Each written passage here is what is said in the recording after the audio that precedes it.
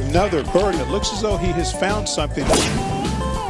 Beautifully done. I was 6 years old and I made my first hole-in-one.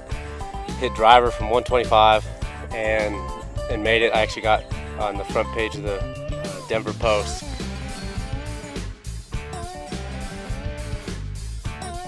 University of Oregon?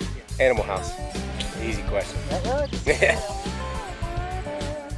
We did our retreat at Bandon Dunes, and I've never played there. Heard a lot about it, and that was a lot of fun. We played pretty much every course, a lot of competition, and we got great weather, so that was a really good memory for me.